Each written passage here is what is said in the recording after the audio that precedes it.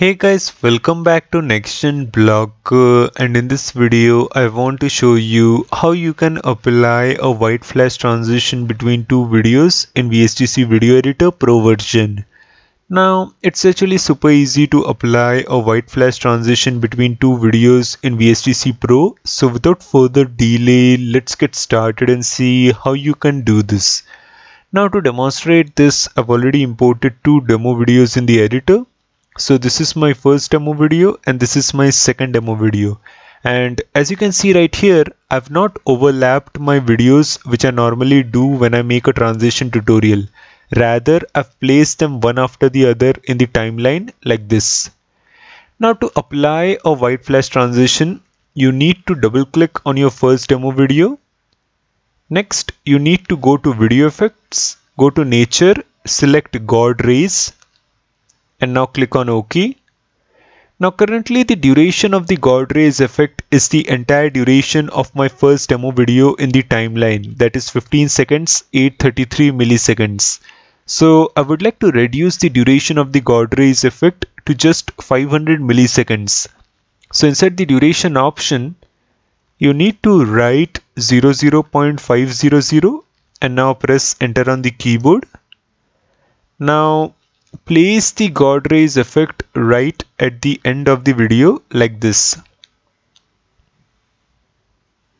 Perfect.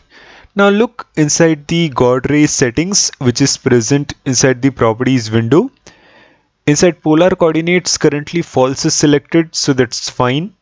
Inside center X currently the value is 80%, so delete this value and instead of 80 you need to write 50. And now press enter on the keyboard. Inside center Y currently the value is 20%, so once again delete this value and instead of 20 you need to write 50 and now press enter on the keyboard. Inside light intensity currently the value is 100%, so delete this value and instead of 100 you need to write 50 semicolon 200 and now press enter on the keyboard. Inside brightness currently the value is 75%, so delete this value and instead of 75 you need to write 50 semicolon 120 and now press enter on the keyboard. Inside ray length currently the value is 150%, so delete this value and instead of 150 you need to write 0 semicolon 1000 and now press enter on the keyboard. Alright, now let's go back to the main editing timeline, and now you need to double click on your second demo video.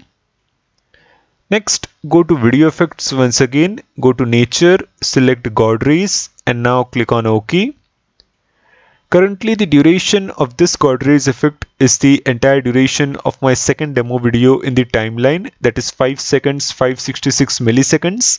So I would like to reduce the duration of this God Rays effect to 500 milliseconds. So inside the duration option, you need to write 00.500 and now press enter on the keyboard. This God Rays effect should be placed at the beginning in the timeline, and as you can see it is already placed in the beginning, so I don't need to make any changes with regards to its placement in the timeline.